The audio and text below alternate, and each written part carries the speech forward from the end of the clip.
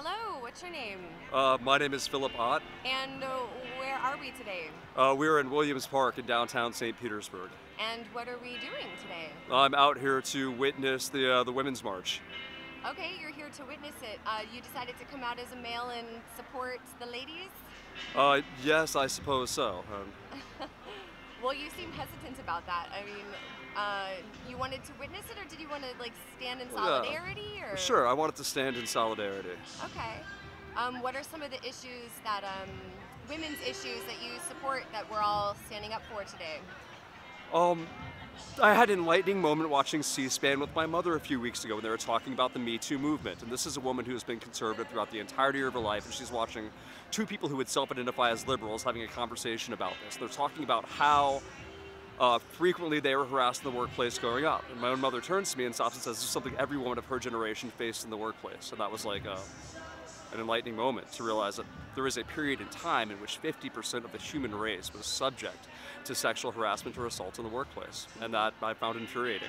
Not specifically because it's women, but no matter how you want to divide the species and say that everybody who is black or everybody who is Asian or everybody who is female, just think that that massive subcategory of people is subject to something like that for so long was just infuriating.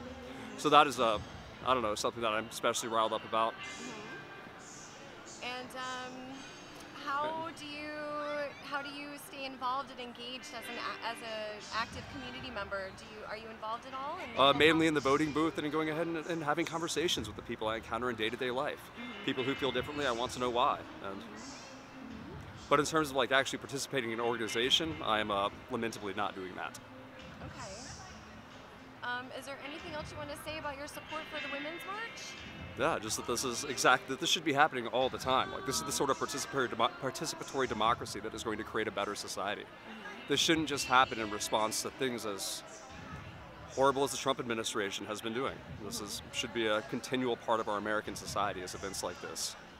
Have you had any sort of real conversations with your fellow males as to the Me Too movement, or just in general about how to, I don't know, just any real conversations with your male friends? Yes, but they've been short-lived because we all agree with each other. I wouldn't keep a friendship with somebody who felt differently about something that fundamental.